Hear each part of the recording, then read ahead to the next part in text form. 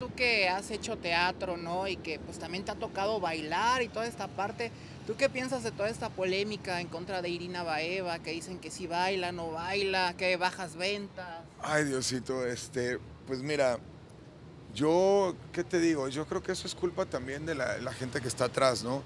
La culpa siempre la va a tener el actor por aceptar o no aceptar, pero bueno, quien te invita a hacer un proyecto, ya sea el productor o ya sea, pues bueno, tus coreógrafos, ¿no? Es culpa de uno, ¿no? Que no poner atención y también pues de quien te elige, ¿no? Eso es lo que yo digo, porque pues yo creo que es un trabajo en equipo. Bueno, no creo, estoy seguro que esto es un trabajo en equipo y hay que cuidarse mutuamente, tanto el productor y el coreógrafo como la actriz. Pero pues si yo, por ahí vi una nota que me causó mucha gracia que dijo, no, ya tenemos mes y medio, 2 meses ensayando. Y yo así, pregúntale a mi querida Niurka qué opina de un mes ensayar o toda una vida, ¿no?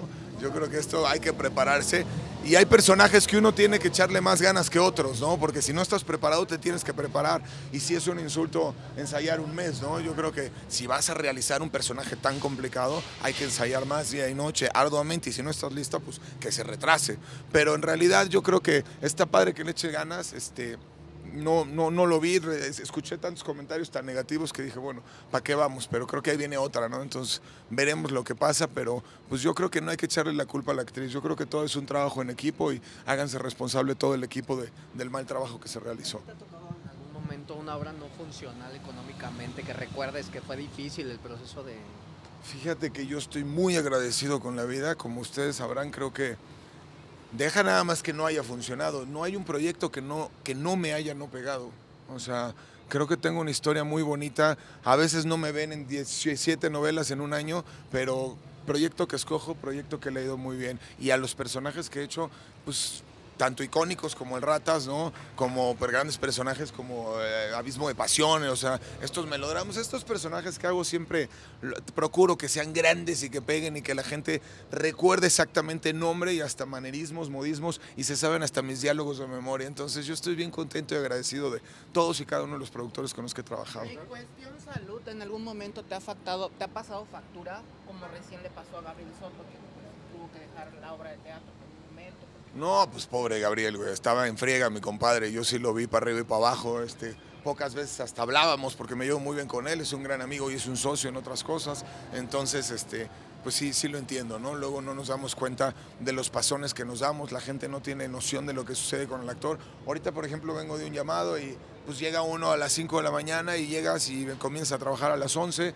y no había producción y el catering no llega y no hay camerino.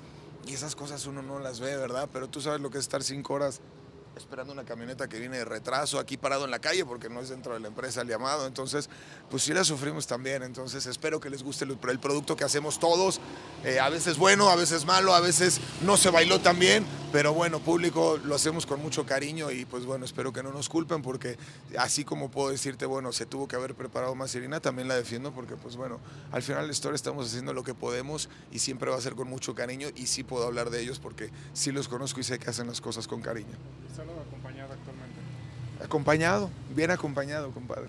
Oye, yo te veo siempre muy, muy guapo, dicho con todo respeto. En algún momento nos compartes, esta cicatriz que te quedó fue del accidente que tuviste, no sabías.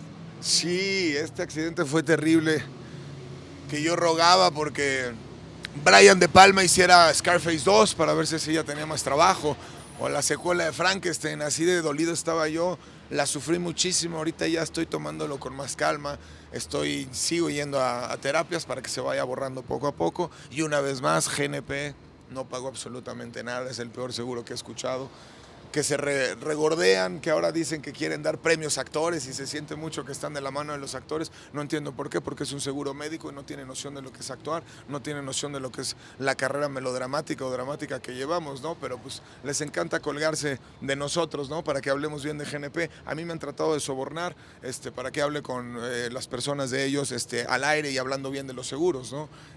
Sin saber que me pasó todo esto. Entonces llevan una incongruencia total, tratan de sobornar a varios actores. Ustedes pueden ver a varios actores hablando de GNP, como por qué van a hablar si ni siquiera llevan ese seguro. Yo que sí lo tengo, les puedo decir que no me pagaron absolutamente nada y ¿Cuánto asciende la deuda? huevos. 300,000 pesos perdidos, gracias a ese seguro.